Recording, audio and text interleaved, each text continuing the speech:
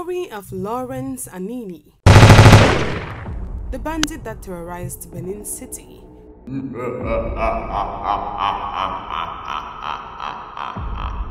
Anini, also known as the Law, carried out some of the most brutal robbery attacks in Nigerian history and repeated them with increasing sophistication, boldness, and arrogance that surpassed the atrocities of many before him in the early 1980s.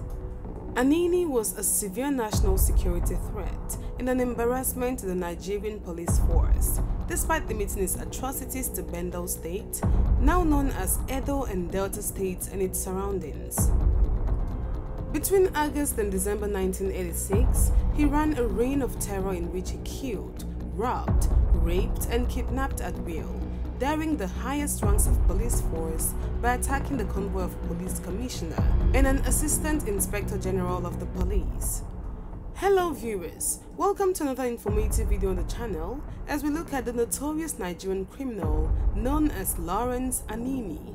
But before we get into the details, if you're new to the channel, make sure to hit that subscribe button and turn on notifications so as to be the first to be notified on our future uploads. Without further delay, let's take a look where it all began. Early life. Lawrence Nomayagbon Anini was born in the town of Orogo, around 100 kilometers from Benin City. His father, who died in 1980, had a son with another woman, and he was the second child and the only son of his mother, Madam Akugeya Ogadunwambe's 3 children. Anini's ambition when he arrived to Benin City was to become a driver. He learned to drive and began working as a taxi driver in the city. Despite his youth, his word was law at the motor park, as he had gained a reputation for handling motor park crises. He subsequently got into organized crime, working as a transporter for numerous gangs, godfathers, and other criminals. Later, he formed his own gang, which included Monday Osunbo, Efege, and others, and engaged in carjacking, bus attacks, and bank robberies. They gradually spread their influence to cities to the north and the east of Benin City. Anini's acts of terror.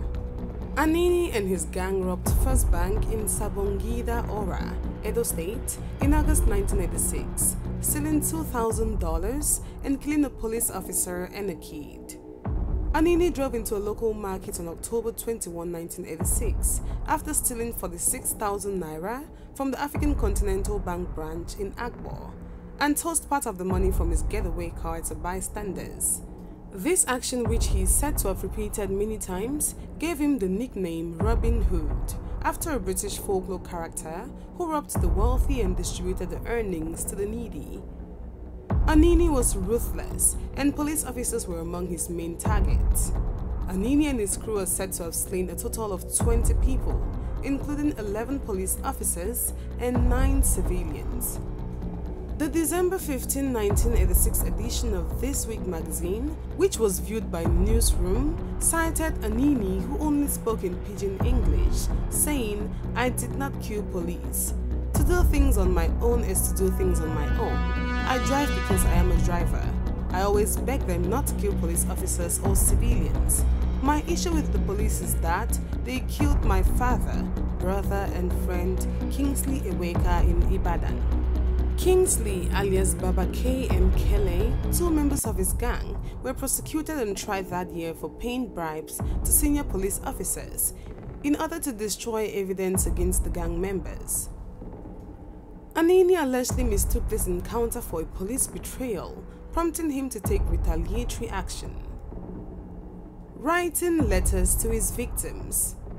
Anini felt so confident that he began writing letters to his possible victims, informing them of his upcoming visit, and he was always true to his word, arriving at the appointed time and date.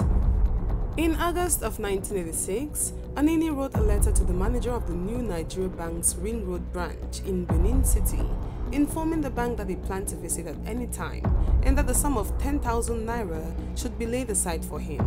This is according to Charles Enonchong's book, The Rise and Fall of Anini. Anini gave his address as number 1 million Anywhere Street within the city, Benin, Bendel State, according to the report. Rather than reporting to the police, the bank rushed to the Oba of Benin to inform the traditional authority about Anini's letter. In the city, there was widespread belief that the police could not be trusted. Many residents who may have provided information to the police that assisted Anini's arrest feared that they would be accused of being collaborators or that the police would send their identities to Anini, and some even feared for their lives. After a meeting of the Armed Forces Ruling Council in October 1986, the then head of state Ibrahim Babangida questioned the Inspector General of Police, Etim Imyang, and demanded Anini's whereabouts. Anini reportedly wrote to the head of state in October of 1986 saying, "Tell our president we like him, but we are not happy here in Bendel. Everything is too expensive to pay for. That is why I now share any money I obtain among the people." Anini's arrest. Anini was thought to be a spirit with magical abilities who could teleport and so disappear at will, according to popular belief. However, on the 3rd of December 1986, he was arrested in a residence in Benin City, near the 2nd and 3rd Circle roads. His girlfriend is said to have betrayed him.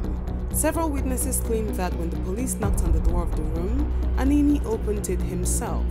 When questioned, "Where is Anini?" he tried to be as clever as possible. He said, "Oh, Anini is under the bed in the inner room," and quickly walked by Omanaroro and his squad. Omanaroro drew his weapon and fired a shot towards Anini's left ankle. When asked if he was Anini again, at that time he said, "My brother, I won't deceive you. I won't tell you a lie. I'm Anini."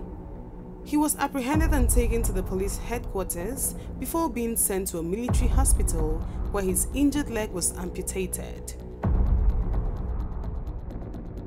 His sentence and execution. Following his arrest, the country's military leader, Ibrahim Babangida, sought a swift trial. Anini was found guilty of most of the allegations leveled against him and executed on March 29, 1987 in front of a national television broadcast. Anini's village was raided by the authorities in 1985 and many of the locals were arrested, including his younger sister. Madam Akugehia Ogadomwambe, his mother, who was also imprisoned but later released, told This Week magazine in 1987 that she and other members of her family were tortured in police custody. Anini's crimes left a stain on his family, and his children claim that even 34 years after his death, they are still labeled as son of a criminal every time they walk on the street. If I pass now for road, like people there like they point me say, "You not see that when Anini picture, I don't hide myself. For even Nigeria government, as I did, so even Nigeria government know me." There you have it, explorers. Thanks for sticking around to the end of this video. And if you found the video informative enough, ensure to hit that subscription button. Give us a like while you're leaving your thoughts in the comment section below. Thanks for watching. Namidi Lawrence Nomayabo Anini alias the Law.